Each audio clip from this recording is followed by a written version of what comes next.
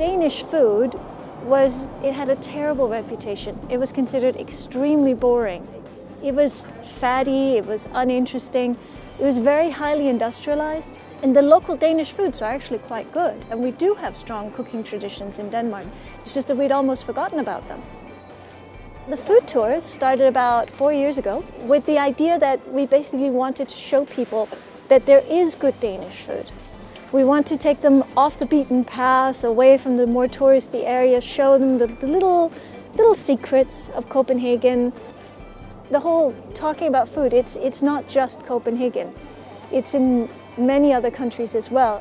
We get about 70% of our customers through our website, which is Foodtours.eu. We have pictures of the various tours and information that tells you about where we're going and what we're doing. And so .eu seemed like a very good idea. It seemed like a way that we could show that we're part of a larger whole, a larger collaboration. We're hoping to build up some new tours here in Copenhagen.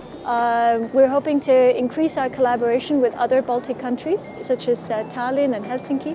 So hopefully our website will grow to include more countries, so that one day it's the whole EU in Foodtours.eu.